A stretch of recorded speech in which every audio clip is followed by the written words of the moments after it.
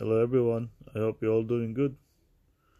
Now what we have here is a coin from the Western African states, and it is 50 francs from 1984. It is composed of copper nickel with a diameter of 22 millimeters, and we can see here a sawfish, and the lettering that translates to Central Bank of West African States.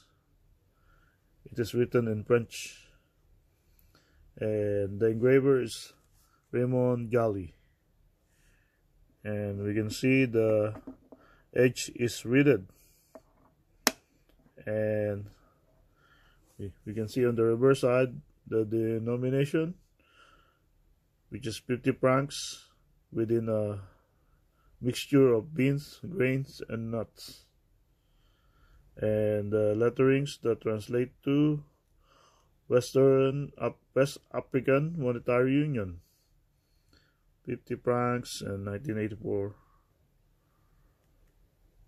The engraver is also Raymond Joly. Thank you very much and have a good day.